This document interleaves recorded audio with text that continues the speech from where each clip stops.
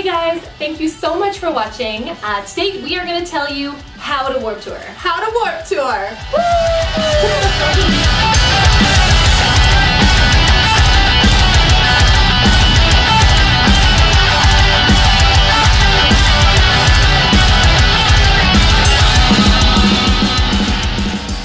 So, whether you've been before, whether you've never been in your entire life, there's always something you can learn before going to Warp Tour. My name's Desiree. I run the online music publication Remember Media. So I have gone as a fan and I have also gone as press.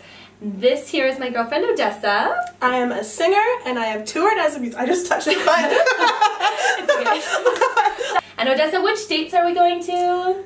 Do you even know? No, I do. I know the cities. What are the cities? Seattle and Salem. Salem. Not See? Portland. Not Portland this year. Salem. Pointer number one, you want to get there early. There is always a massive lineup, there are always a million people in front of you, and there is nothing worse than being in that lineup, hearing your favorite band playing in the distance, and being like, I'm missing my favorite band. So get there early, you're going to need to get your bag checked. There's like a ton of people there, they need to check everyone's bag. It takes some time. So make sure you're there early so you don't miss your favorite band. It has happened and it is tragic.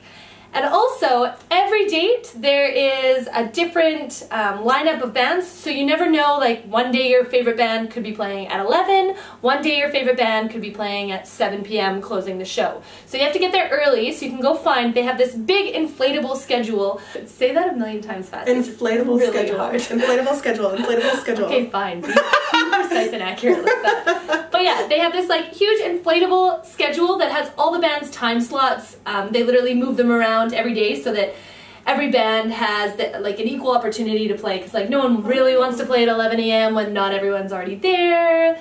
The like later time slots are obviously the more ideal. Insider info. Yeah, so you want to make sure you're there early so you can take that picture of the schedule. That's another pointer. Take a picture of the schedule so you can have it with you for the rest of the day. They do hand out schedules, but sometimes they're hard to find out where, or they've already handed out all of them and then there's none left and then you have no idea when your favorite bands are playing.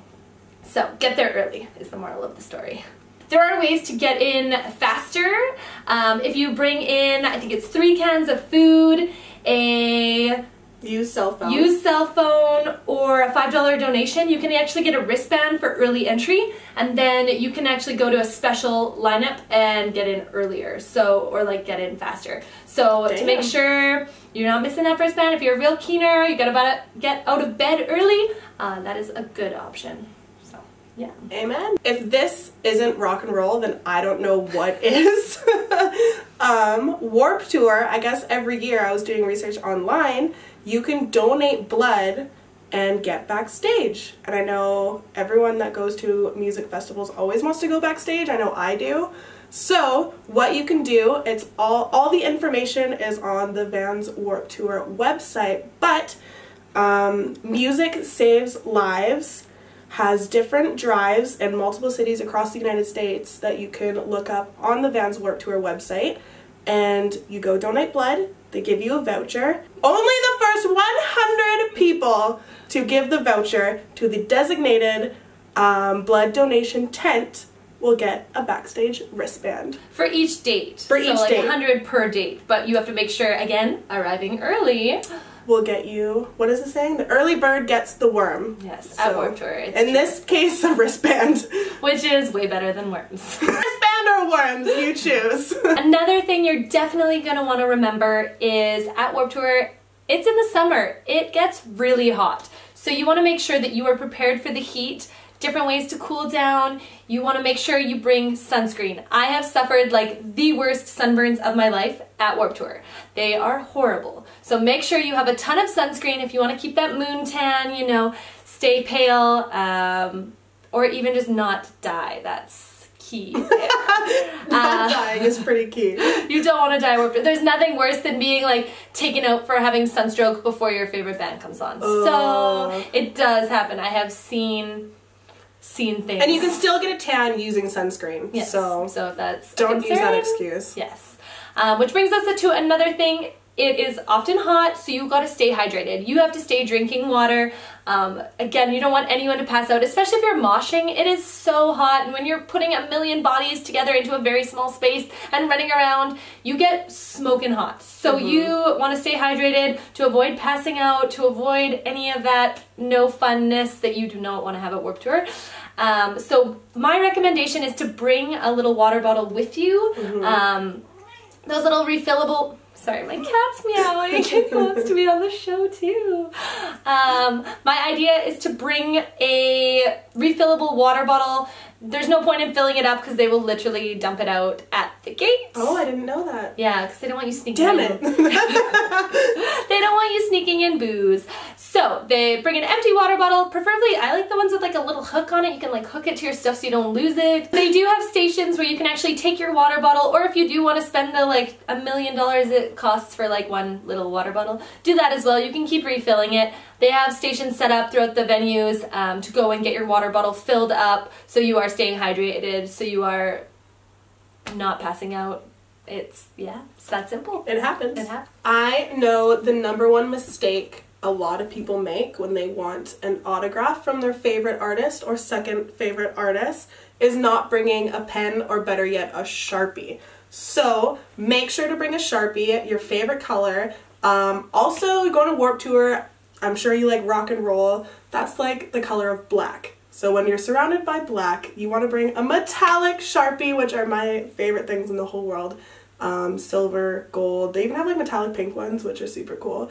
Don't ever expect that your favorite artist is ever gonna have their like own pen on them. If they're like super rad, like superhero rad, then I'm sure they would, but most do not. That's just no. Yeah, or they've had one and they give it to the person in front of you and they ran off with their Sharpie. It happens all the time. People steal Sharpies. It's just a known fact. It's true. What a lot of bands are doing these days is, just because there's so many people, they can't possibly sign everyone's thing, take photos with everyone. They try their best, but they can't because there are literally thousands of people. And always remember that they do try their best, so don't ever get angry at an artist if you don't get to see them. They do try their best. But what Warped Tour has started doing is they will set a time where you actually have to go in and get wristbands to come back at a later time for meet and greets, for taking photos. And if you don't have a wristband, not everyone will get photos or signatures or whatever you're out to get. So make sure that's another reason to arrive early at the venue. Make sure you get to your artist's tent, whether it's their label, whether they have their own tent. Go in and get your wristband early so that you aren't missing out, so you're not watching your friends get their stuff signed, get their pictures. You want these memories. They'll be the things you hang on to long after summer's gone.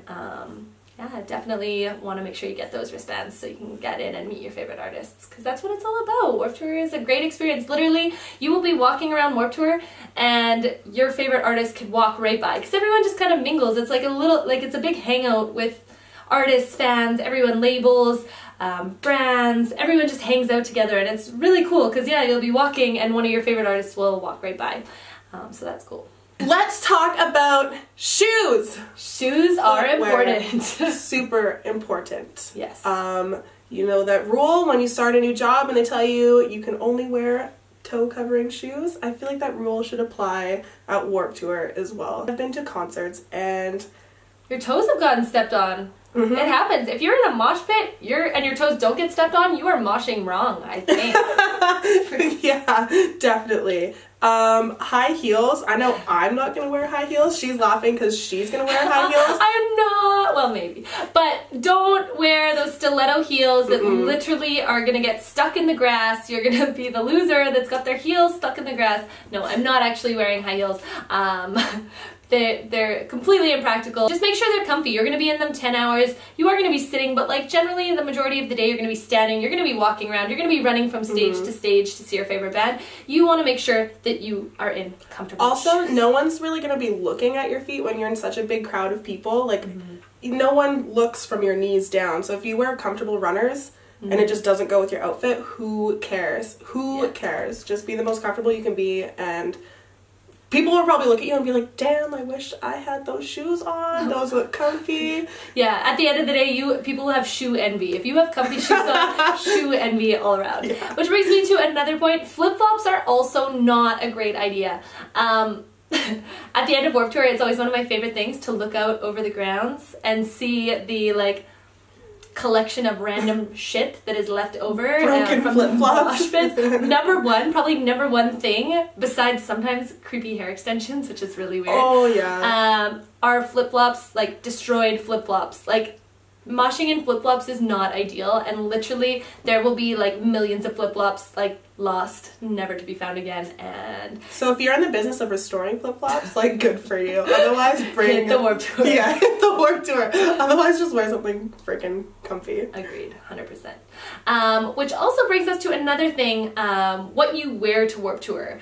I mean, I've seen people trying to look cool, trying to wear, like, you know, the layered look. It's really trendy right now. Well, it's not trendy when it's 30 degrees, 32 degrees. And I don't know. You're wearing a leather jacket. Yeah, I don't know what that is in US weather, but in Canada weather, it's hot. And you don't want to be in leather, you don't want to be in long pants. Wear something light, like something flowy, like preferably not something that if you're up in the air in the mosh pit, crowd surfing, people are grabbing things they shouldn't be grabbing. Just make sure you're wearing something comfortable, something like that allows air to circulate around you. And if you're scared it's gonna like start raining or it's gonna be cold, obviously. My cat just fell off the refrigerator. Sushi. Oh, come here. Oh my god. Anyway, what was I saying? Sushi. What to wear? Oh, if you think it's gonna be cold or it's gonna start raining or the weather isn't gonna be hot, which there's a likely chance, you're gonna be wearing a backpack, so just bring a sweater. It has rained in the past when I've been at Warped Tour. It's rare, but it has happened. So yeah, just bring like, or even just like a light like rain jacket, like a windbreaker rain jacket, just to keep yourself out of the rain. I mean, most people are having such a good time that who cares? It's summer. It's not going to be like freezing cold. It'll be good. You might get a little wet, but a little water never hurt nobody. Makeup! Makeup! Next thing to remember is you want to look good at Warped Tour. You don't want makeup dripping down your face. You don't want that messy situation happening. So my number one pointer is, first of all, your foundation. You want to have some sun protection in your foundation. Or whether you put on sunscreen first and then put foundation over it. I know my foundation has an SPF 15. Just anything helps. You don't want to get a sunburn, especially on your face. It hurts. Right, in the T. So bad. Your nose, the tip of your nose, worst. So make sure you either have sunscreen on or you're using a foundation with an SPF in it. My second biggest pointer when it comes to makeup, waterproof everything. Especially mascara, stuff around your eyes, your wing liner, all that. It's okay to do. It may not stay perfect, but I mean, no one's judging you. Everyone's in the same boat. But just make sure it's as waterproof as possible. Make sure as much of your routine is waterproof. If you're moshing, if you're sweating, which you probably will because it's going to be quite warm, just make sure that you're protecting yourself from that, you know. Amen. Yeah. Make sure everything stays where it's supposed to. You don't want that funny You don't want stuff brows shifting. like shady, like up eyebrow. Your glued eyebrow, suddenly you look super interested in something. Yeah. While you're at Warped Tour, at least I think anyone every day, not even at Warped Tour, is so dependent on their phone for social media, more so when you're at a music festival. So I'm not going to give you tips on how to preserve your battery, but more so on how to have more battery. And you can have more battery by bringing another battery! So yes. Those like little portable battery packs are your lifesaver. I had one last year that had like 2 connections, and I had all my friends like following me around being like, can I plug my phone in for a sec? Can I just plug one more You can charge your friends. Yes. You can, you can charge your friends! You can buy your friends with chargers, pretty much. But no, you want to make sure your phone at Warped Tour is like your lifeline to find your friends. It's really hard to stay connected when you're in the mosh pit. It's really easy to lose someone. Chances of finding them again if you don't have a phone is going to be quite difficult. So make sure your phone is fully charged when you're going into Warped Tour. Make sure you're keeping an eye on making sure that you have enough enough to find your friends at the end of the day, and just making sure that you have as much battery life as possible, because you're probably social media, you're taking pictures. Warp Tour, the Warp Tour app, which you should definitely download, sends you updates about what artists, what signings are going on, things that are happening throughout the day specific to your date of the Warp Tour. So it's a good way to stay connected. And just remember Murphy's Law. If you don't bring another phone charger, as soon as your phone dies is going to be like the moment you've been waiting for that you now cannot prove to everyone just happened. So that's true. Bring another charger. Definitely. Another big pointer, make sure you have your tickets before the day of Warp Tour. I didn't get my ticket for Warp Tour at warptour.com. Now I really wish I could go. Dun dun dun dun dun dun. Hello, scary vendor in the parking lot. Yes. Can I buy a ticket? Oh, I got some tickets here. I got tickets right here for you. All the tickets. How much for a ticket? Well, you know, $1 million. $1 million. Yes. They're all very, very fake. I mean, real. Okay. Mom! Don't do this. It's a bad life choice. Very bad life choice. Do not buy tickets from people in the parking lot. Moral of the story. Fake tickets do go around. It's just a bad situation to get involved with. There's nothing worse than getting to the front gate and your ticket not actually being a legit ticket, and then you're out, you know. When you've taken the time to follow all of our steps and you get to the gate and your ticket is a fake. Yes, it'd be very sad. So make sure you buy your ticket from either the Warped Tour website or Journeys. You can go to Journeys shoe store, where you can actually avoid the service fees. So that is an awesome pointer. That's a new thing that they're doing. And pick up some runners for Warped Tour. Yes, those comfy shoes. You can buy comfy shoes and get your ticket, and like life is gonna be good. Killing two birds with one stone. Yes. Except don't kill birds. That's rude. Alright, well that about does it for our tips and tricks on how to Warp Tour. Make sure if you have any others to add in, throw them down in the comments below, as well as be sure to subscribe. We're going to be posting a ton of videos leading up to Warp Tour, different things that you may want to know, and also we're going to be vlogging live from Warp Tour. So make sure if you want to stay tuned with that and check it out. We're going to be at the first and second date, so you can kind of see what's coming your way. To get behind the scenes with us and for more perspective on our next videos to come, make sure to follow both of us on Instagram and Snapchat. Links will be in the bio below. Thank you so much for watching. Have a good one. Have fun. See you. Bye.